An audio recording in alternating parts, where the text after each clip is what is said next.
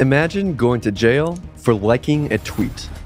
1 out of 4 of all internet users live in countries where people have been arrested for sharing, posting, or merely liking content on Facebook. 2 out of 3 of internet users live in countries where criticism of the government, military, or ruling family is subject to censorship. This is startling, given that the internet was created for people to have unrestricted access to information and communication without fear of censorship or surveillance.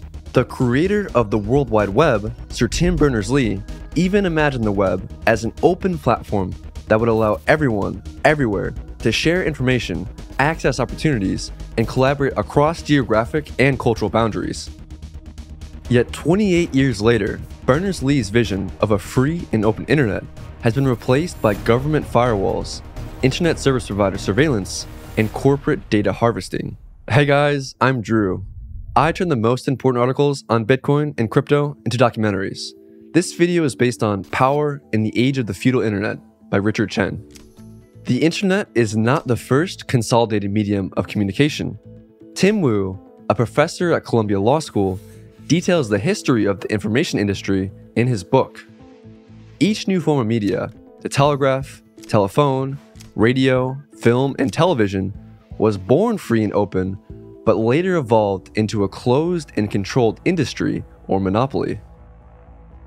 Each invited unrestricted use and enterprising experimentation until some mogul consolidated the medium into a ruthless monopoly that controlled what all users saw. But then the cycle repeats. A disruptive founder invents a new communication technology that breaks the stranglehold of the current information monopoly. The monopoly collapses, and a new free form of communication emerges until it becomes consolidated again. This process is so typical that Tim Wu calls it the cycle. We can think of the cycle as waves of new technologies. Let's use the telephone as an example. In 1876, telegraph company Western Union controlled the distribution of news, to the point that it determined the election that year by preventing negative coverage of Rutherford B. Hayes from being publicized. Meanwhile, Alexander Graham Bell invented the telephone the same year. At first, Western Union didn't want the telephone to pose a threat to its telegraph business and thus relegated the telephone to local business services. This proved to be the undoing of Western Union. Bell started AT&T in 1885. Theodore Vail later took over AT&T and began a ruthless campaign of predatory pricing and sabotage to consolidate hundreds of independent telephone companies under AT&T. Ultimately, AT&T purchased Western Union in 1909 and thus controlled all long-distance communication in the US. Now fast forward to the 21st century. With almost all our media traveling across a single network called the internet, an unprecedented potential is building for centralized control over what we see and hear. Is history repeating itself yet again with the next industrial consolidation of the internet? Could the internet be ruled by one corporate leviathan in possession of the master switch? We've come a long way since John Perry Barlow's A Declaration of the Independence of Cyberspace. This 1996 manifesto espoused a simple message. The internet simply exists outside the jurisdiction of any country's sovereignty and cannot be controlled by oppressive political and corporate forces.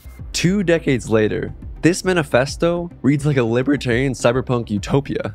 The free and open internet is now centralized and controlled by a handful of companies. If left unchecked, these centralized platforms could continue their control of information, personal data, and communication on the internet. Bruce Schneier of Harvard Law School argues that we live in a new feudal society. The rise of cloud computing, for instance, means that we are dependent on servers at Google, Facebook, Amazon, Apple, and Microsoft for our emails, photos, messages, and documents. We sacrifice complete control over our data and pledge allegiance to large, powerful corporations. These corporations, in turn, protect us from sysadmin duties and security threats.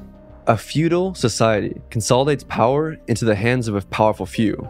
We are serfs to our company overlords. Our lords use their relationship with us to increase their profit, sometimes at our expense if our incentives are misaligned. Medieval feudalism gave lords vast powers over their landless peasants. We are seeing the same trend happening on the internet. Medieval feudalism was the response to a dangerous world after the collapse of the Roman Empire.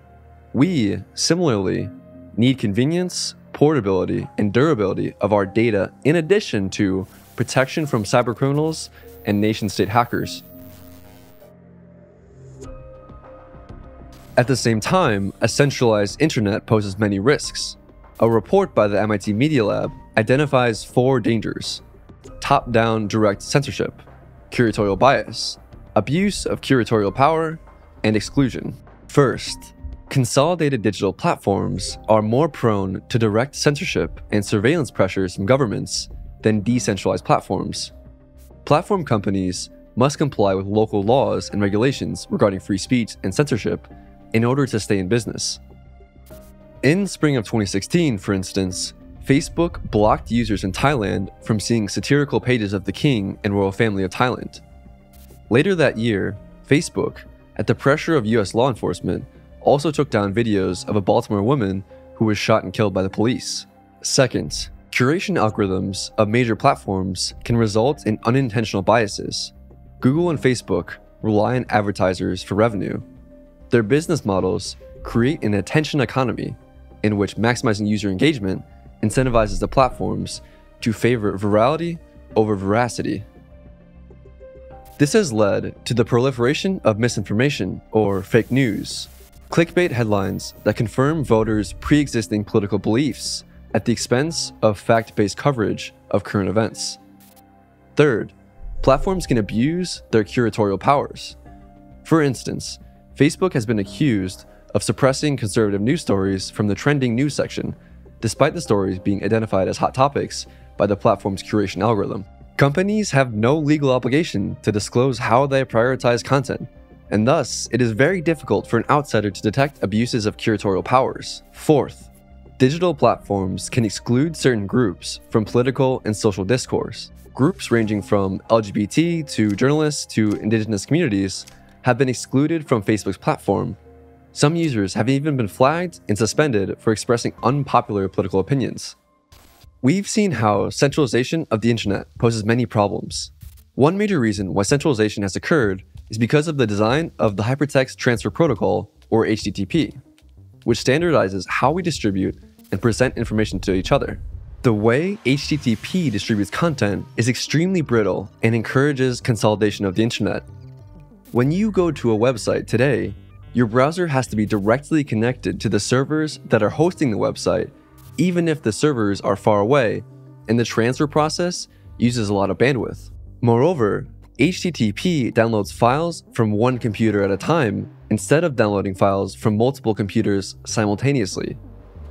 Consequently, we're stuck with a slow and expensive internet that's consolidating into a few central choke points.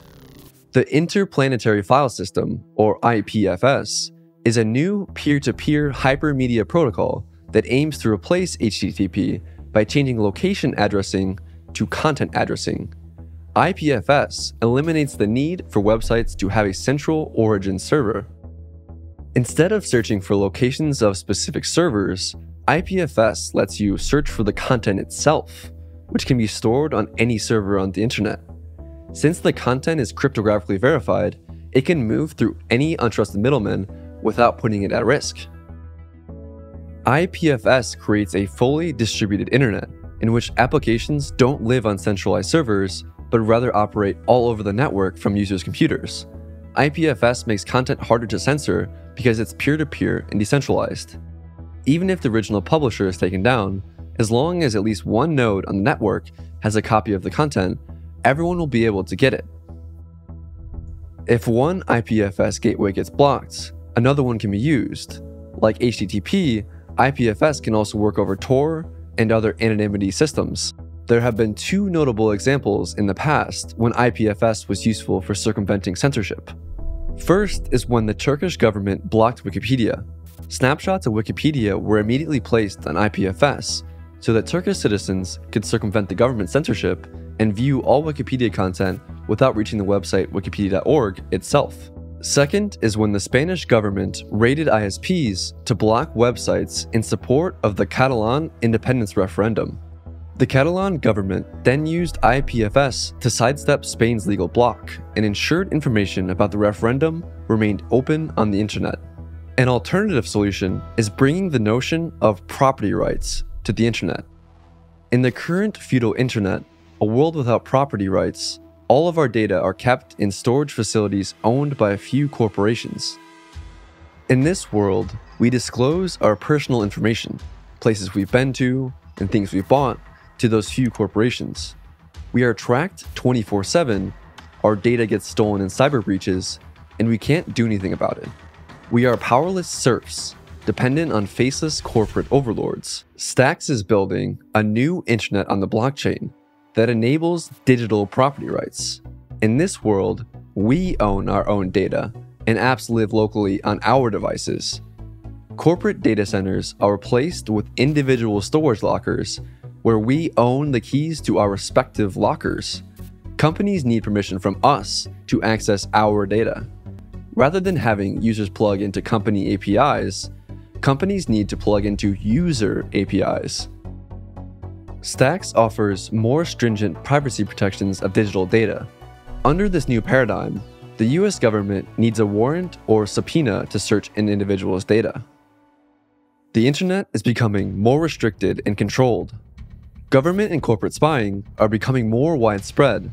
ISPs are blocking services they don't want you to access.